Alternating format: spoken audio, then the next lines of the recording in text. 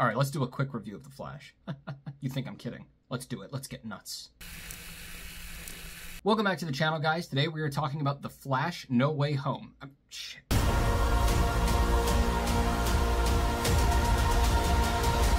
The Flash is the original DCEU's final film following Barry Allen as he travels back in time to save his mother and the fallout because of it. It stars Ezra Miller, Michael Keaton, Ben Affleck, and Sasha Calle. I'm not gonna lie, I actually found this movie pretty enjoyable, kind of entertaining. It was really fun, had some funny moments, and really great fan references. And as much as I don't want to say it, a lot of the humor and great parts of this movie did come from Ezra Miller, and I hate to say it because of how much I think that they are a trash person, much like most other people do, especially considering what Warner Brothers did to Johnny Depp in Fantastic Beasts, and how hypocritical they're being by not doing the same thing to Ezra Miller. However, if I just have to say, for this movie particularly, Ezra Miller did do a pretty great job.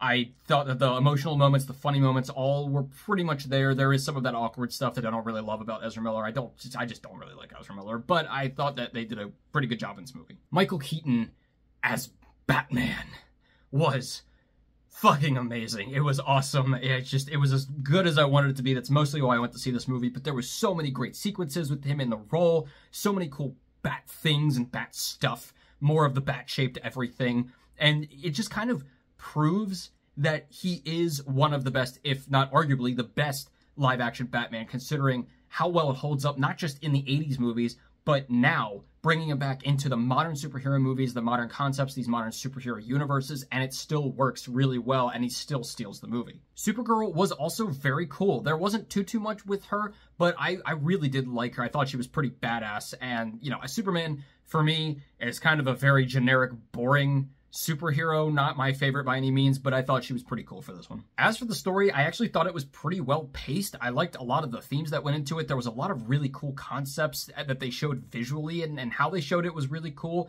It was really interesting, and it got to a point towards the end where I actually had no idea where it was going to go from there, because it kind of reached where I thought, okay, this is where it's going to end, and then it kept going, and I was like, I have no idea what to expect from here, so that was pretty cool. My middles are two things that I don't want to think about too much. The first one is the timeline stuff. Honestly, it might work. I don't really know. There was a lot of timeline stuff that happened in this movie, and of course we get our very pivotal "this is how time works" scene that we have to have in every time travel movie. But I also think that even if I did think about it a lot, I just don't feel like a lot of it would really make that much sense. I could be wrong. It could be just me being stupid. But I do think that a lot of it just doesn't gel. But also, I don't really want to think about it too much because it ruins the movie. The other thing I don't want to think about too much, which is not anything against this movie in particular, is just that it does kind of suck that this movie was pretty good for the DCEU, but it's not going to go anywhere because the DCEU is done. This is the last one, and it just kind of feels pointless at this point. So why am I supposed to care? So that did kind of suck considering the movie actually was pretty cool. So it's nothing against this one, but just overall, it just sucks. Also, this might be a middle for me, but it might be a low for some people. It is kind of long. It's like 2 hours and 24 minutes, and I was actually surprised how long it did feel as I was watching it, but I was entertained all the way through, so. My only big low is pretty much the one that everybody's talking about, is the CGI. It is downright creepy in spots. It is completely unfinished, and I was seeing this in IMAX, so I was freaked because you had just AI faces in your face, and it was a lot. I was really creeped out. I was a little scared at some points. I understand maybe where they were coming from in terms of, oh, we did this on purpose to make it look a little bit weird and not exactly sure what's going on, but it doesn't mean that it's good. And I don't really think it was a good idea in the beginning to make it look not completely there, considering what they used it for. And just a lot of other sequences where it definitely did need to look like good CGI, and it just... Overall, The Flash was actually a pretty fun and enjoyable movie, and I had less issues with it than I thought I would, although it is still far from perfect, and it really just makes me wish that the DCEU blended together much better and didn't try to be a big Marvel wannabe mess. But as its own movie on its own, if I don't think about some of the more complex elements a little bit too much, it was a pretty fun and nostalgic time.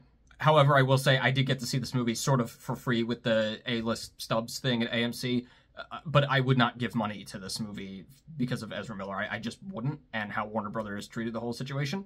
So maybe wait until it's free if you're even planning on seeing it. I'm going to give The Flash a 3 out of 4. Well, guys, that was my very quick review on The Flash. Let me know in the comments below what you thought of The Flash, if we're even going to see it. And actually, let me know what you think about these quicker reviews, because, you know, it would help me in terms of editing to get more videos out. And as always, keep your hopes high, your stress low, and movies right in the middle. I'll see you guys later.